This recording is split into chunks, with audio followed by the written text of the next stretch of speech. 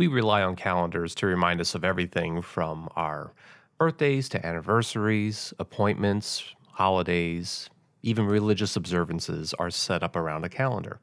And throughout history, cultures have devised their own calendars largely based on natural intervals of time. For example, the day, a time we now know as 24 hours. There's also the cycles of the moon, that is, how long it takes for the moon to complete one cycle of phases. And this lasts approximately 1 month, that is 29 and a half days. And then there are the seasons, a period of time that we call the year, and it works out to about 365 days. So, an ideal calendar would be able to bring all three of these natural cycles into a perfect synchronization. But if you look at the values of these cycles, you quickly realize that they don't divide evenly into one another. Many early calendars were lunisolar calendars, and in fact, some lunisolar calendars still exist today, namely the Hebrew, Jain, Vietnamese, Islamic calendars. These are all examples of calendars that would attempt to synchronize the phases of the moon with the seasons. And for this reason, the dates of several religious holidays will vary from one year to the next, so that they can remain in sync with the moon's phases.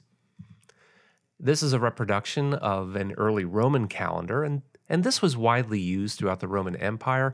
Initially, the hope was to confine the year to just 10 months, and that made some sense since 10 is a very simple number to divide by. But it wasn't long before this calendar got woefully out of date with the seasons. So King Pompilius added 2 extra months, Inarius and Februarius, which we now call January and February, and in addition to that, altered the lengths of days of the year.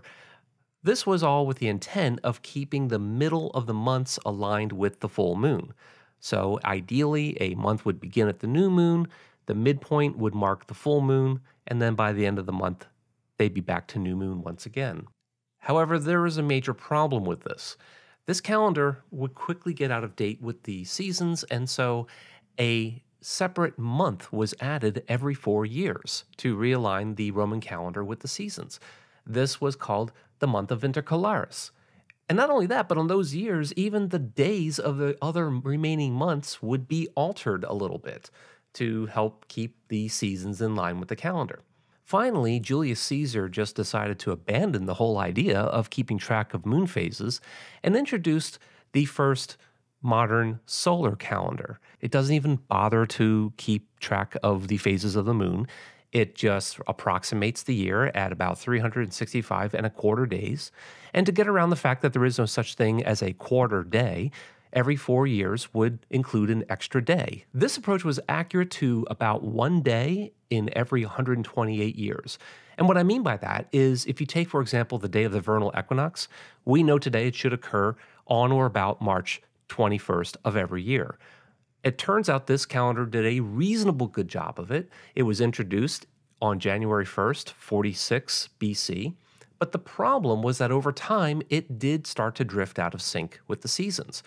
But by 1582, the sun was arriving on the vernal equinox a full 10 days ahead of schedule, and this was shifting the corresponding religious celebrations earlier and earlier. Eventually, they understood Easter would be celebrated in what we now call late December, early January, which was really just not exactly in keeping with the spirit of Easter.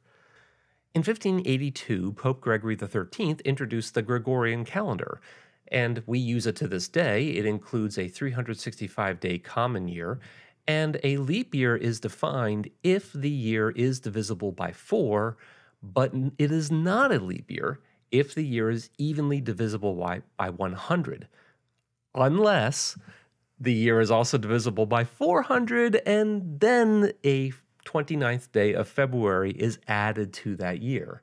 It's a little bit clunky, but it works, and it turns out that the Gregorian calendar is accurate to 1 day every 36 years, 3,236 years, which is really not bad. But to introduce this calendar, sooner or later, a year had to be altered. So in February of 1582, the papal bull Intergravissamus announced that the month of October 1582 will have 10 days subtracted from it. And, well, this made people angry, but it actually did work. And once with that one-time change, we've been able to keep our seasons in sync with the year. Now, you may be thinking, well, is there a way to make an even more accurate calendar? And in fact, there is a calendar that is out there to this day. It was developed in 1923 by Milutin Milankovitch, and he was an astronomer and a mathematician, and he worked out a formula for leap years that are evenly divisible by 4 unless they are also evenly divisible by 100, and the remainder is neither 200 nor 600 when divided by 900. It's a little bit of a clunky algorithm, but it's actually a lot more accurate. It's accurate to 1 day every 31,250 years. That's about 10 times more accurate than the modern Gregorian calendar. However, this calendar was never intended to be a civil calendar.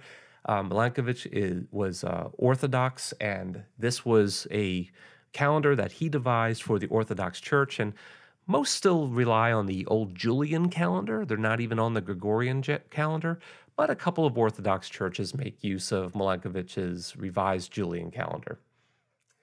Now, one of the reasons we don't bother to switch over to the revised Julian is because we're going to remain in sync with the Gregorian calendar until February 29th, 2800. On that day, the revised Julian calendar will be marked as March 1st, 2800. So is there such thing as a perfect calendar? No, there is no perfect calendar. After all, even the solar year, which we can calculate to a very high precision, is an average value. It too can vary on account of lots of reasons. So we even have to introduce leap seconds to correct for all of these sorts of changes. And as a matter of fact, the U.S. Naval Observatory introduced a leap second as recently as December 31st, 2016. They added an extra leap second just to keep our calendar in sync with the seasons. And these sorts of tiny little adjustments are going to continue to be made for the foreseeable future.